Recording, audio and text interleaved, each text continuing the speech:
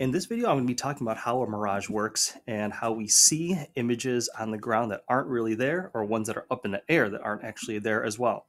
So we first have to cover a few basic physics concepts that relate to how light works and how it bends before we talk about how a mirage works. So first of all, there is a value called n, which is called the index of refraction.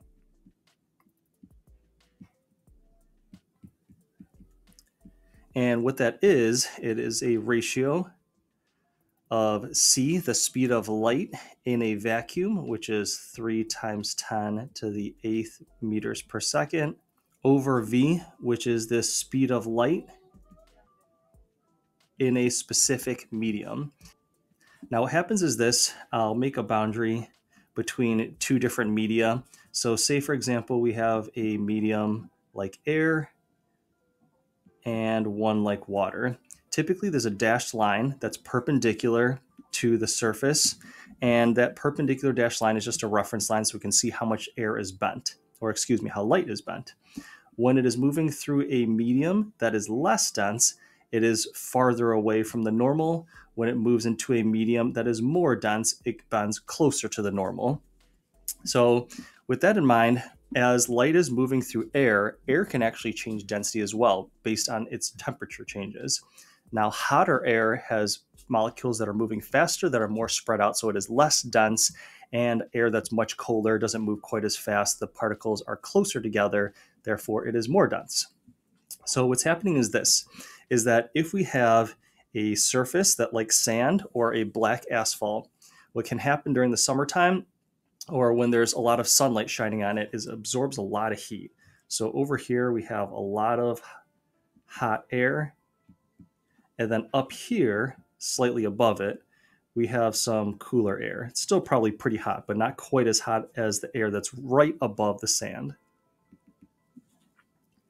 Now, typically how we see something is that the sun shines light on it, the light comes from the sun, hits that object, reflects, and then when it hits our eyes, then we're able to see that particular object.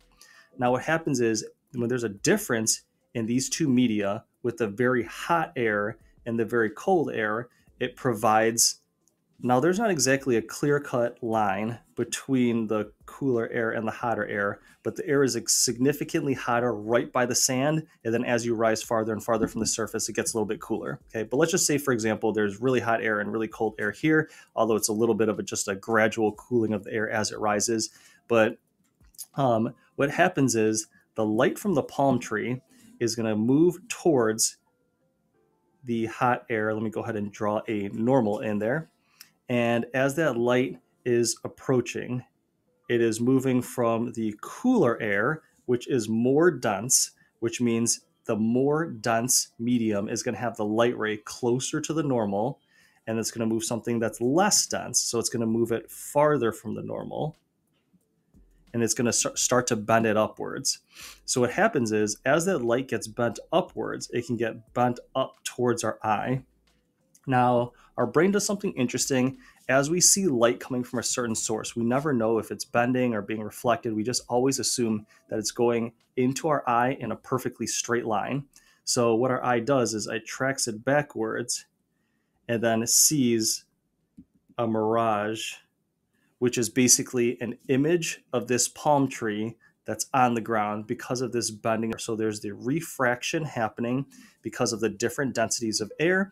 And as it comes down towards that hot air, it gets bent, curves up, and then move towards our eye. And because our eyes and our brain don't know any different, it just expects light to travel in a straight line to our eye, we see a mirage on the surface. Now, on the other end, there is a mirage called a superior mirage, which isn't quite as common. This is the more typical mirage when people think of how a mirage works, or when they see it in movies or cartoons. Now, this one is actually just the opposite. So say, for example, we have really, really cold water.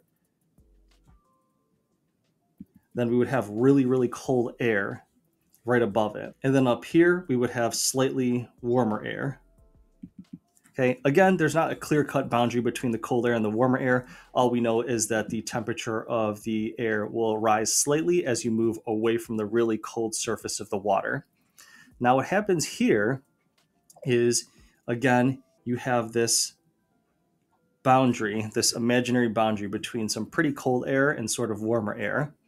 And what happens is the light that is reflected from the sun off of the boat is going to hit this boundary over here. Let me go ahead and add my normal. Okay, and then remember the cold air is the more dense medium. So that should be closer to the normal.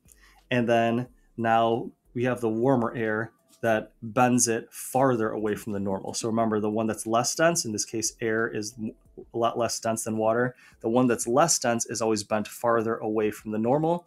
So what's going to happen here is this is going to bend farther away and then cause the air, or excuse me, the light to bend and refract towards our eye.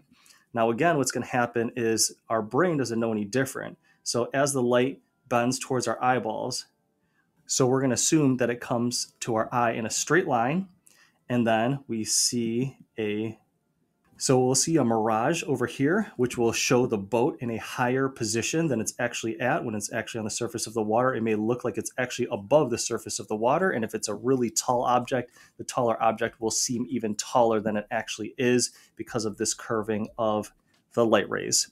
So basically how mirages work is a change in the medium, and a change in the medium is due to significant changes in temperature, not just minor ones where we have very, very cold water that creates very, very cold air next to its surface, or we have a really, really hot surface such as sand or asphalt, which creates a very, very hot, low density air next to it. And because that change in density from being right by the surface to slightly above it can cause the light to refract, there's this bending of the light, either curving upwards or in this case downwards, and then our eyes perceive that object to be someplace where it isn't, and that is a mirage. So I hope that was helpful and educational to you. Thank you for watching and listening.